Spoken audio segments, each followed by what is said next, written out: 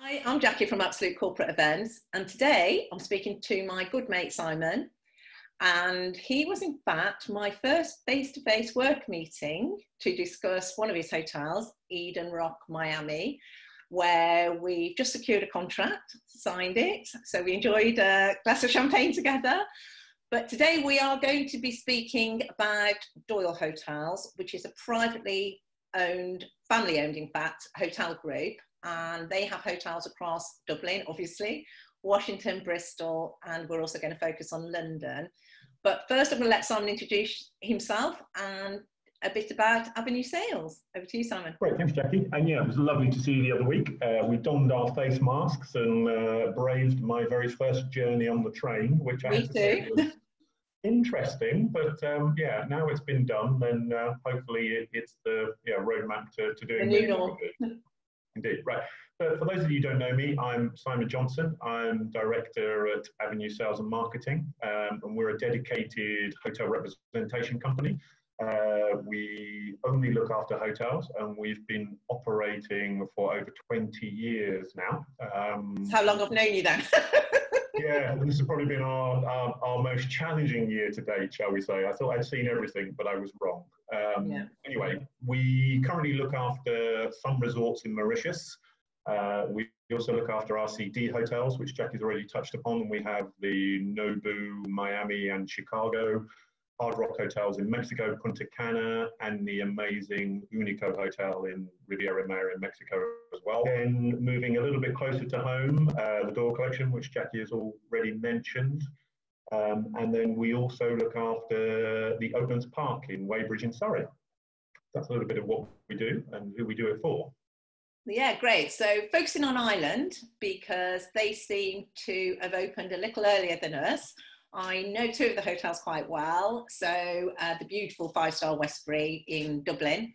And also we've used the Croke Park Hotel next to the stadium because it's got big open space. So what's happening in Ireland? They seem to be open for business.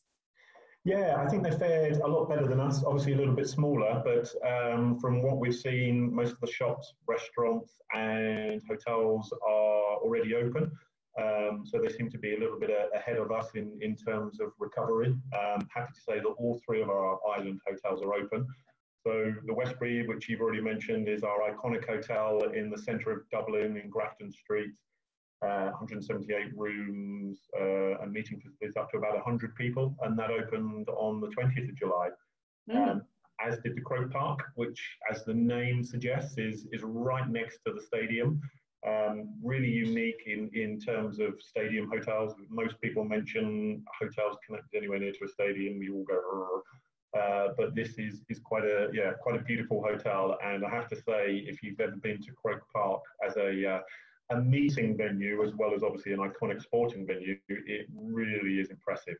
Hundreds and hundreds of meeting rooms, auditoriums, a great setup, very, very impressive, almost akin to a convention centre in its own right, really.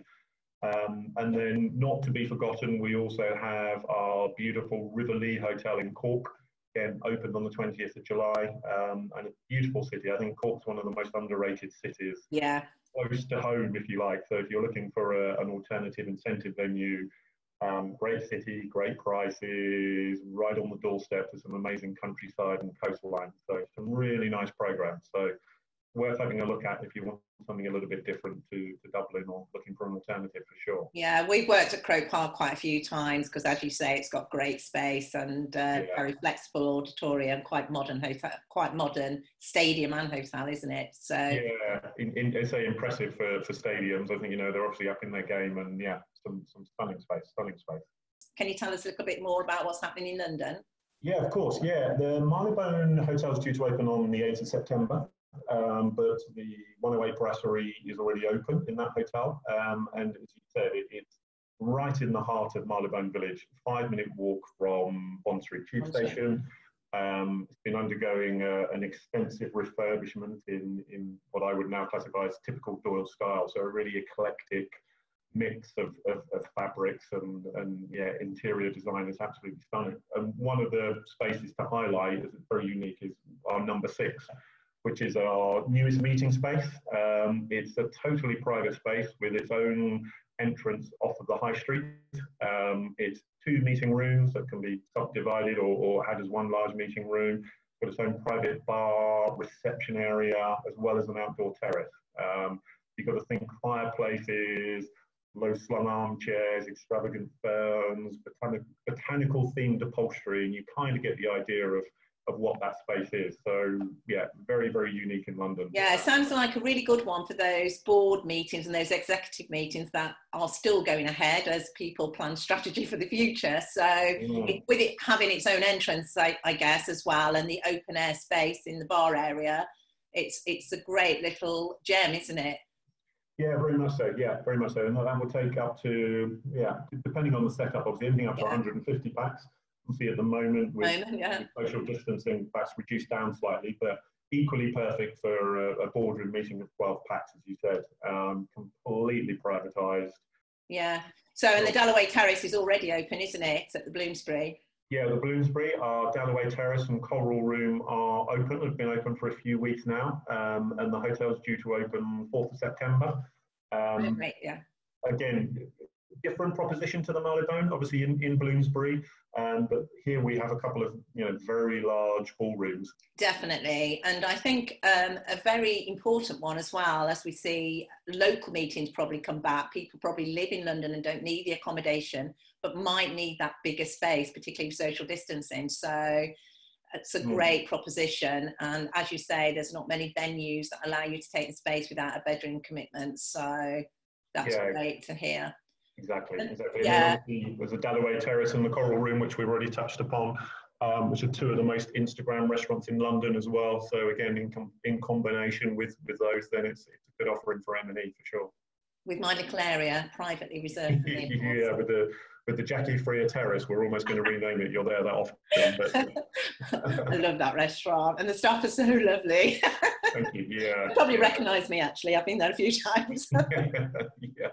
Precisely. So one of the things I wanted to touch on, because as you know, I am very tough on contracts, and I think contracts are going to be extremely important going forward, as the corporates will want to see some flexibility and some creativity as well. And Doyle is family owned and privately owned collection, I believe. So I'm assuming they can make quick decisions, they're agile, and they'll be very flexible with the corporate and the agent market. Yeah, absolutely right, Jackie. I have to say, over the past 4 months, I've been so impressed with Doyle and the way that they've handled the situation, their approach to it. Obviously we deal with a lot of hotels in London, but they've been so flexible. They've allowed every group to cancel with a full refund, or obviously to postpone to the following calendar year. And I think it's this attitude that's going to help us moving forward. Absolutely. So at the moment, any new inquiries, we're looking at them on an individual basis. We're making decisions based on what the client needs, flexible cancellation, obviously force majeure, flexible attrition, anything really to try and help you guys, help your clients get going again. We've all got a big job to do to try and grow the conference market again. Hopefully when we open up in October, we'll be able to meet larger numbers, and I think we all need to work together to get clients back on, and I think Doyle have done that to absolute perfection. A lot of hotels are similar as well, but certainly Doyle have managed to suggest, that we'll look at whatever the client wants. We can make quick decisions, as you said. There's not a hierarchy that we have to go through. We're not a computer says. We'll do whatever works for you and for the client as best as we possibly can. And it's been very refreshing to witness that. Lucky green for Ireland, obviously. So,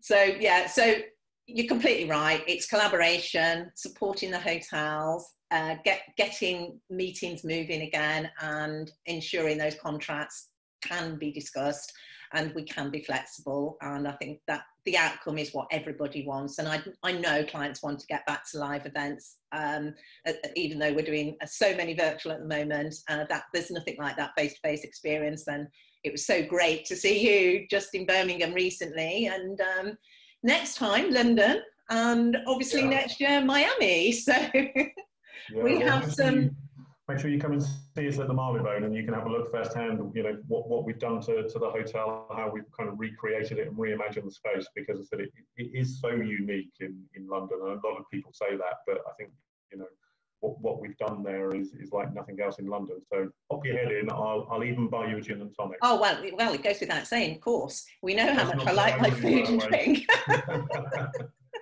And always lovely to see you, of course. So thanks so much, Simon. It was really nice chatting to you today, and glad to see particularly the flexibility and some of the venues now opening. And so we can consider Ireland and London again. Sure. Yeah, absolutely. We're here, and we're ready for you when you're ready for us. So yeah, great to talk, and we'll look forward to seeing you in London very soon. You will indeed. Nice to see you again. Thanks, Jackie. See you later. Bye. Bye.